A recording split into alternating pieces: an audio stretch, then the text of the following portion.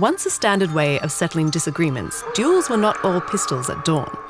This is a short history of unusual duels.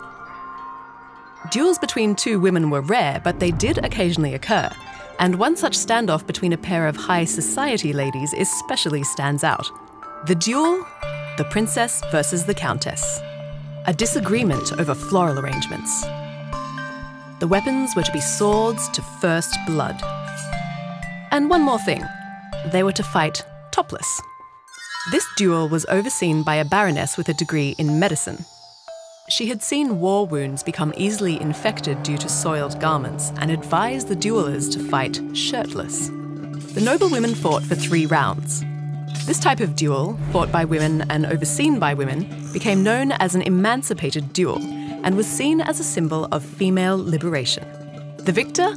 Princess Pauline Metternich and women's emancipation. This has been a short history of unusual duels.